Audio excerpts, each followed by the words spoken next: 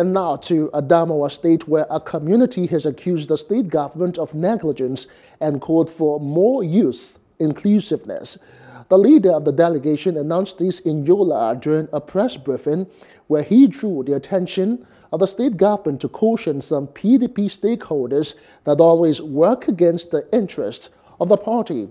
He, however, said major steps need to be taken as a matter of urgency before it will be too late. Governor to set up a committee that will go around and collect some of the underlying problems caused by some few individuals in Lamudi. We require for more government presence in Lamudi as in the area of infrastructural development and provision of basic amenities. We are requesting for youth inclusivity in governance, as the old order have observed almost all appointments failing a discarded from the youth.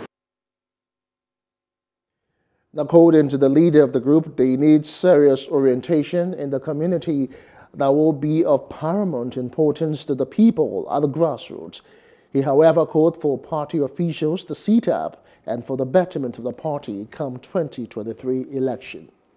A known fact that the people for whom the governor entrusted with positions of power from our area have totally disconnected with us.